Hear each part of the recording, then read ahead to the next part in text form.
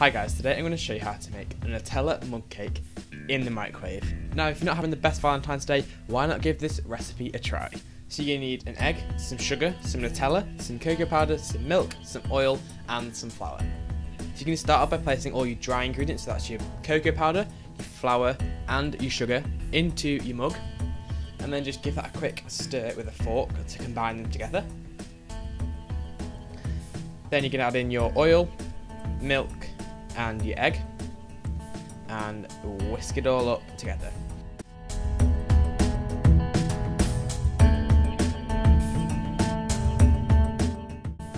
Next step, you can add in your Nutella. This Nutella did not want to leave my spoon, and then just give that a quick mix through.